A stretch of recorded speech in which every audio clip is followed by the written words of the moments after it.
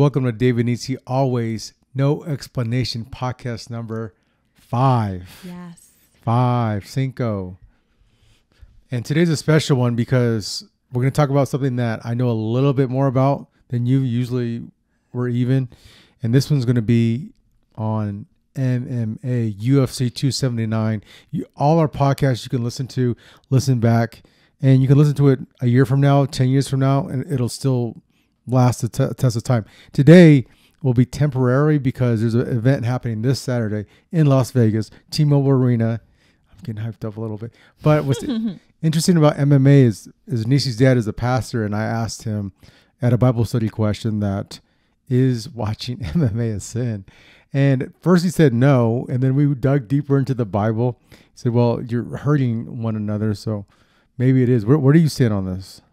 I don't know. Personally, I don't like to watch it because it's very violent and there's a lot of blood. And it's not that I don't like to watch it because blood grosses me out or hitting grosses me out, but like there's a point where I don't want that part of me, because you know what I mean? Like you're growing, and that part of you is like that anger, that energy, like you're feeding that. And so just like in the Bible times, like when they would put two Christians and have them fight, or they would put animals and watch them get eaten up, I feel like UFC, MMA is like that same spirit where you're cheering on someone hurting another person. And it's like, I feel like, yeah, that could definitely be detrimental to you, you know. But would I go as far as to say it's a sin to watch it? I don't think I would necessarily say that. So yeah. And I do want to bring you to an MMA event. That's he wants to bring me to one, but I don't think I want to go to one because, like I said, would you go to one though? No, I don't think I would, because I'm a very violent person. You don't know how many times my siblings have told me, Nissi, violence is not the answer. And so I don't know. I don't want to feed that part of me, because what if I love it? And now I'm getting excited, like, knock him out. And I'm like, I know how I am. I think I should stay away from something like that. I'm going to want to be in the ring knocking someone out. I think this is a good longer format question as well, because we can identify it from different angles. I think it's interesting because I've been to football games. I've been to basketball games. I've been to baseball, tennis matches, and it's nothing like being to a boxing or MMA match or fight. And they say you don't play fighting, you don't play boxing, you play football, you play basketball, you play tennis, but you don't play fighting. And you're right, there's something different. There's a different level because you're actually trying to injure your opponent. That's how you win, and by getting more points by doing so. And it electrifies the crowd when you break someone's arm, when you knock someone out, when there's blood pouring out. Yeah, and I think a lot of times, like, I was raised to control my anger. That anger is a bad thing. But really? I think a lot of times in fights, it's like, channel that anger. Use that anger. Because, you know, people could say, it's all just a sport, I'm not mad. But no, those fighters are mad. Especially when they get punched in the face and, you know, people are booing them. Those fighters, they're channeling that anger and they're using that anger. And I think that that could be a bad thing, especially as a Christian. You know what I mean? Like, to channel that anger. Well, I taught you a little bit of jiu-jitsu, and which is interesting, is she uses the jiu-jitsu against me. I'm like, wait, hold up.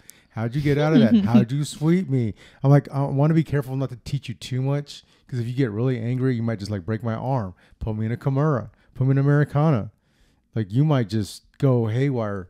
But yeah, I really like boxing, honestly. And I think that I could like UFC if it wasn't so violent. Like, I think there's a point to where you can, because they're skilled. There's no doubt about that. They're skilled, right? Martial artists. Exactly. And so I think there's a point to where, like, okay, I would love to see that skill. But when you start hitting people in the face, knocking teeth out, blood everywhere, that just seems like, okay, what's the point in that? But that's like, boxing too. Exactly. But that's what I'm saying. Like, both of these sports, like, people are taking them to the point where it's so violent. And it's like, these could be amazing sports if there was, I feel like there shouldn't be headshots.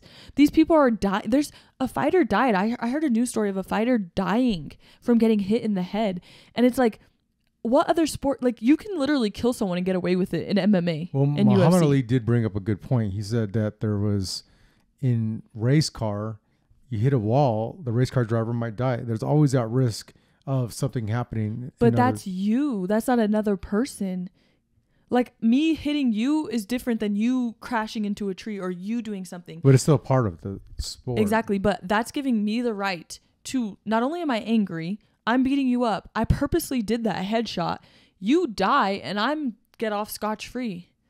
How is that? There should be no sports where anyone is being killed. We're humans here. Well, it happens in football. That's not okay. Yeah, but So football there's banned? accidents. Don't get me wrong. There's accidents that happen all the time. People have died from basketball. People have died from volleyball. Bro, how do they die Well, from in volleyball basketball, like No let's one's say died from an elbow or being fouled. yes. No, never happened. I'm sure it has happened at least once. Never Let's happened. look it up. You have your computer right there. I haven't. Has anyone No ever one has died? ever While he died looks from that up, basketball. my point is that MMA, it happens way more than in any other sport. Why? Because you're allowed to take headshots.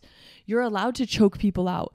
And so it's like when you're being entertained to the point where you can kill people for entertainment, how is that right? How is that good?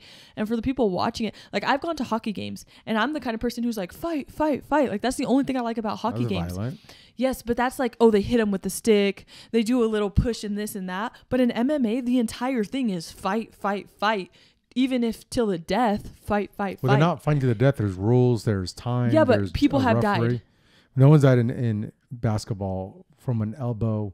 Nothing. No contact. I just looked it up. No one has ever in the No, entire world. No. Okay. Never well, happened. There you go, guys. Stick to basketball, not MMA. Exactly. I mean, basketball players don't get head trauma. So it's just that's what it is. However, that would be a good long format this Saturday. And she knows, but she really doesn't care because she doesn't really care about MMA like I do. It's when you know someone on a personal level, you spent time with them, you broke bread with them, then it becomes a little bit more personable. So when I know someone that's fighting, or even if someone's in the NFL, I'm like, I can call you on the phone. I want that player to win his team. I don't care about football, but I want him to win. Right? So you don't care about UFC? No, I don't. I care about people that I know that So fight. you don't care about UFC, you just care about the people you know? Correct. Okay. Yeah, personally. So who do you know in UFC? So this Saturday, Nate Diaz is taking on Hamzat Chimaev, who is Hamzat Chimaev? he's Chechen, Russian, out of Sweden. They signed Nate up to get killed. I don't think that's going to happen. But when you spend time with someone and know their psyche, I mean, Nate was the first one. I've told you this before. Take me on a 10-mile run and I complained. I was like, I can't run 10 miles. He didn't say we were running 10 miles. But they're all professional fighters, so I feel like they're all going to have a good workout, a good mindset, because that's what they're training since they're little. Well, I'm saying he helped instill in me, him and his brother Nick helped instill in me different elements of training, how I look at life even. Right? I use a quote that Nick told me. He said, you do things that you got to do to get to where you need to be. I'm like, okay, I'm going to steal that quote because it's so true in life. I do things that I have to do to get to where I need to be. And so this Saturday, it's supposedly Nate's last fight on his UFC contract. How old is Nate? I believe he's 37. And it's his last fight. How many fights has he done? He's had about 30 fights. And how many has he lost? He's lost. I'll tell you his record right now. But this guy he's fighting has never lost. And most of his finishes. But how many fights has this guy had? 12. See, so 12 and 30 is a big difference. So Nate's had 33 fights. This is gonna be number 34. But the other guy's in his prime. So. But how many has Nate lost? 15, 6, Dang. 13. So he's lost less than half. Right, but still, this guy's never lost. So, but this guy only has 12. That's not even half of what Nate has. Right, but then again, you look at the age too, right? So how old is this guy? Chimaev is 28, so he's. I mean, that's not that almost much. 10 years.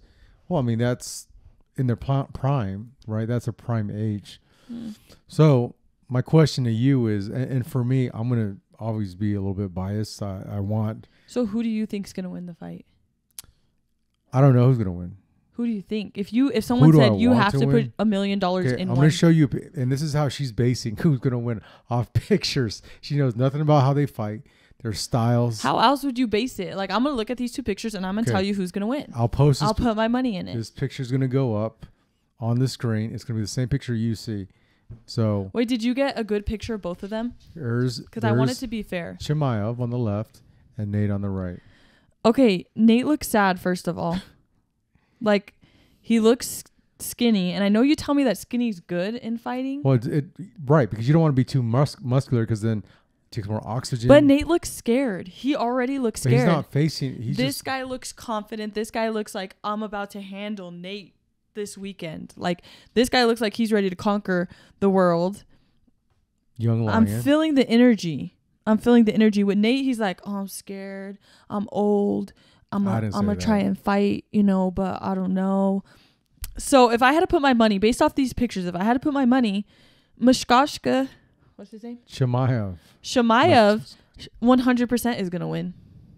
How many rounds do they go in UFC? 5 rounds, 5 minutes each. CHIMAEV is gonna beat him by the second round. Oh, you think he's gonna finish him? Oh, for sure. For sure. And that's like 99% of the fans out there, which is crazy. Like, you just took the fan favorite, right? Well, I don't know. I could just look at these pictures. I don't know if you gave me a bad picture of Nick or Nate. But he does not look ready for a fight. The bottom left. This one? Oh, your computer's not a touch screen. There he goes. There's another one. I still like this guy because even when this guy smiles, he looks creepy. He looks like I'm a killer. He says he's a killer. He says yes, and Nate just looks like oh, I'm from like Stockton, or like Stockton, like from the streets, and like the world did me so hard. But this guy just looks like I'm gonna kill you, I'm gonna conquer you. Hands down, this guy's gonna win. Nate doesn't have a chance. Nate shouldn't even be entering the ring. That's what many people are saying. I mean, that's what. Oh yeah, this guy's that's definitely what some of the media are saying. That's what fans are saying. The thing is, I'm putting $1 million in his tub. Well, you wouldn't win much money because he's a huge favorite. He's like almost a 12 to. No, he's more than that. And you're going to be rooting for Nate? So you would have to put down $1,800 to win $100 if you went on CHIMAEV. There has to be someone out there rooting for Nate. Oh, there's a lot. Nate has a big fan base. A lot of people will be rooting for him, but the casual MMA fans and those that just think that because CHIMAEV's on this tear, undefeated, he's just going to run through Nate. But Nate's boxed with Andre Ward, who's one of the greatest pound-for-pound boxers of this era. He just retired. He was a sparring partner of him. I'm the kind of person who just feels like monster beats skill. And I know that's like, that could be wrong, but like even with my sisters, when they say like, I'm going to beat you because I've done boxing, because I've done this, because I weightlift, I'm like, I have adrenaline, I have crazy. And that guy gives me adrenaline, crazy. And if he has any bit of skill, even if he has half of the skill that Nate has, I feel like he'll still beat Nate because he just looks monster. Who can beat monster? What happens when he runs out of gas, though? If Nate could bring him into deep waters, what happens then? He starts to get tired. He's not going to run out of gas. He's monster. The 36-year-old is going to be the one running out of gas. No, Nate's a triathlete. Yeah, but Nate's not going to be able to keep up with monster. Trust me. Oh, trust you? Trust me. You may be the MMA expert, but I have eyes and I can see the situation clearly. CHIMAEV was getting tired in a 3-round fight. He's never gone 5 rounds. Okay, but you said he's won 12 fights. Right. Yeah, so he's 12-0. Why does he not go 5 rounds? Because he's beating them because before the 5th round. Right, exactly. That's exactly what's going to happen to Nate. He's going to beat him before the 5th round. Could potentially happen. That will happen. Okay. But what if he accidentally kills Nate? Would that be sad? That's why there's a referee there. I know, but people still die. People do die, but he's a trained martial artist. He's been around enough times. He's sparred, fought with world champions. But he's old. Here's the thing with Nate is there's old, but then there's miles to the tank. And Nate doesn't have as many miles to the tank as someone that's 37 that had 50 fights, because he'll go a couple years without fighting. So that's giving him time, his body time to rest. I mean, he gets cut up a lot. So he has had surgery to make sure. I think, though, that when you take time to rest and step away from the game, like you may think, oh, I'm getting better, I'm training, but like you're out of the game. And so when you come back in it and someone hits you, you're going to be like, dang, like, because you haven't felt that in a minute. So I don't think necessarily stepping away is a good thing. Like, this guy's probably been fighting. He's in his prime, like you said, and he's going to go and be ready to conquer. Nate's going to get one hit and be like, whoa, okay, what's going on here? You know? So I don't know that stepping away and training is the best thing. You know what's crazy is she's not in MMA. She doesn't watch the fight. She walks out. But what she's saying is what the experts say as well. Cage rust or ring rust. It's interesting, like, you understand this, that some fighters that step away and don't fight for a while, they're rusty coming back. And that's what you're saying are all valid reasons. So it's interesting that I was just going to say, you've never watched a full MMA fight in your life. I haven't. And here you are. Sometimes I like watching the highlights where they knock each other out, but then I feel like I need to repent after. So that's cool. Why do you got to repent? Because it's so violent. I don't know. Are you going to watch the fight Saturday? Like on TV. Yes. I just want to see the part where Nate gets knocked out. Why do you want to see him get knocked out? Because I know he's gonna lose, so I don't want to see the whole fight. Or maybe I will, because I feel like it's gonna be a quick fight. Maybe I will. We'll see. I'm gonna watch the fight live. Yeah. Yes. Wait, you're gonna go in person? Either we're going. Oh, or like on TV in person live. or watching it live somewhere. I wouldn't want to go in person because I feel like there's a lot of angry people there, like a lot of Karens on steroids. It's a lot of electricity, and it's like I said, in MMA boxing matches, unlike anything else, it's electric. It feels like lightning and thunder. Nothing like it. Not a football game doesn't match this. And I think it'd be interesting for you to just go to one. I don't know. But I did go to Nick's fight in September of last year, almost a year ago. And it's interesting because he hadn't fought in a while and was sad. He lost to who? His brother, Nick lost to See, Robbie Nick Lawler. lost. But Nate's been training. He knows what he's getting into. He knows what he's up against. And even he said that, look, you're supposed to beat me, dog. You're supposed to take me out. Oh, he will, Nate. He will take you out. But here's the question: do you think that they rig these fights, or is there any of that going on? Like maybe on some other promotions. But you think this one's going to be a straight fair fight? Like no one's going to give in. It's a fair fight, right? Nate's going to be a cream Nate pie. is a lot smaller though than CHIMAEV. I mean, Nate can walk around at 200 pounds, but CHIMAEV can walk around I think like a 220. I thought you only fight in your weight. Well, they cut. Nate's going to probably cut to get to 170, probably like 20 pounds. And CHIMAEV's going to probably cut 30, 40 pounds to get to their weight. And then once they weigh in, they can eat and hydrate and then go back in weight, which is it's so unsafe for fighters to do. It takes a toll on your body and your head as well. But that's what fighters do because they don't – the more weight you can cut, the bigger you become in that division. Yeah, I feel like you said, Nate has had 34 fights, and this other guy, CHIMAEV, has had 12. 33 and 12. And so, like, I already know you're making documentaries on CTE and stuff like that. So I'm thinking also the damage that is on Nate. Not only does he have more years, he has more fights, which probably means he has more damage. And so I just don't feel like he's going to be as sharp and he's going to be as fast as this guy because he has damage that happens as you put time in.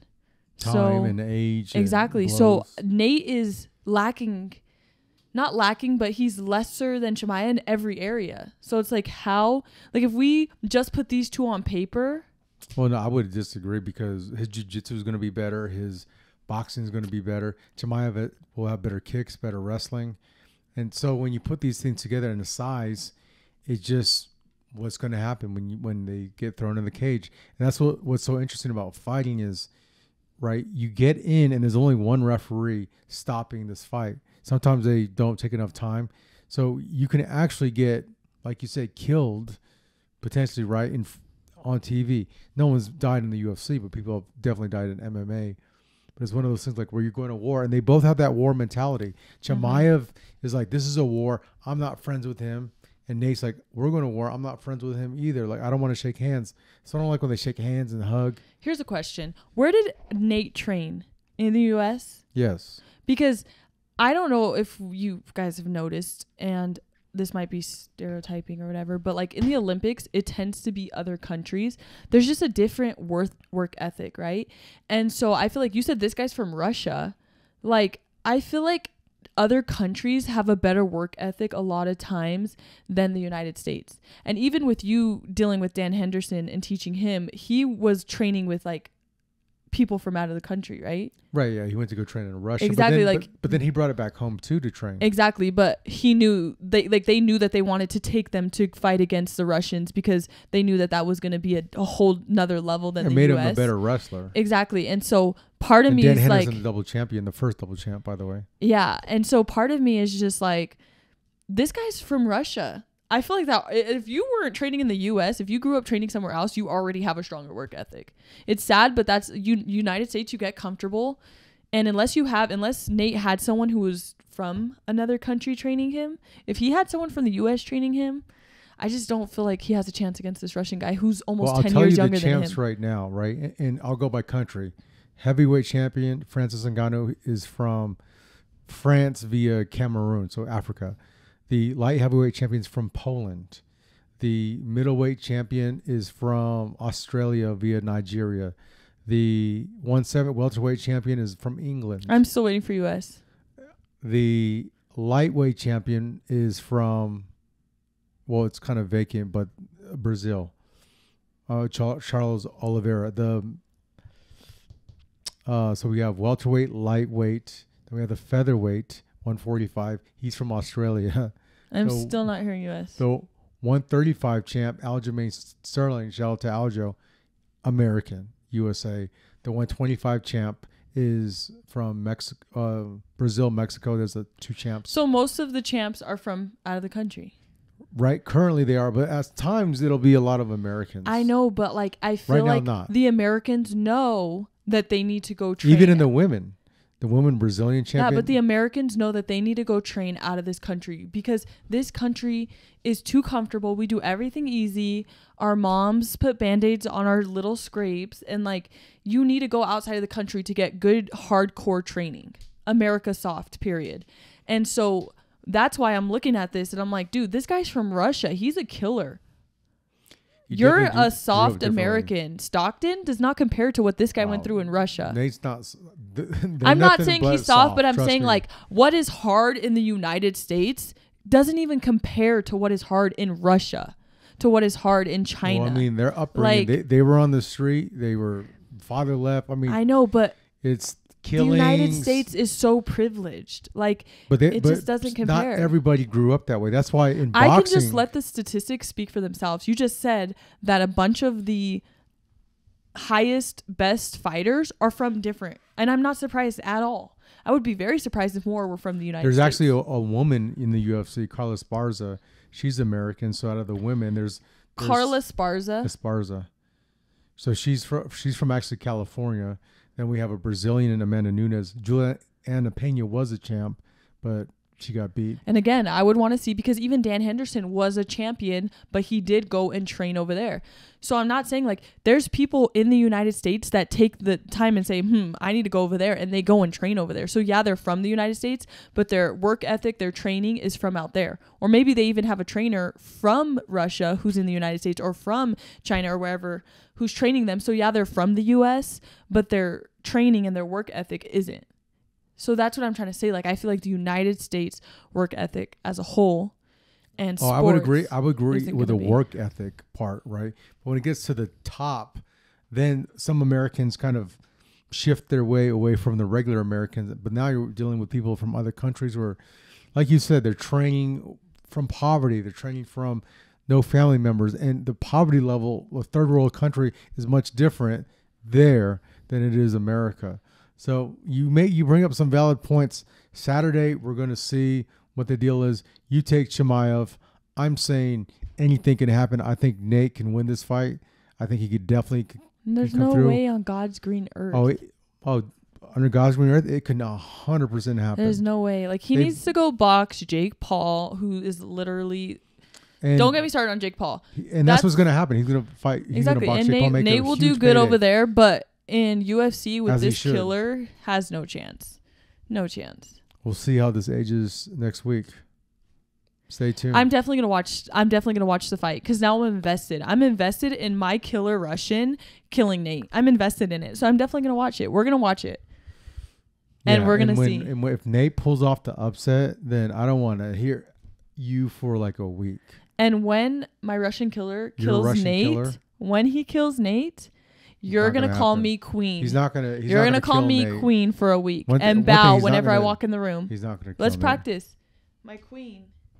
She needs to train for a jiu-jitsu. Week when he wins. Pow. I'm excited. We're going to have to like record us watching the fight so we can like see our reaction. We could actually do a because I'm invested. I can be a fan. I can be a fan. We could do a live podcast. That's what they do. They call a fight cast. Watching it and recording live. We'll see. Let us know in the comments who you think is going to win, who you're rooting for, who you're voting for. I'd love to hear that. Until next time.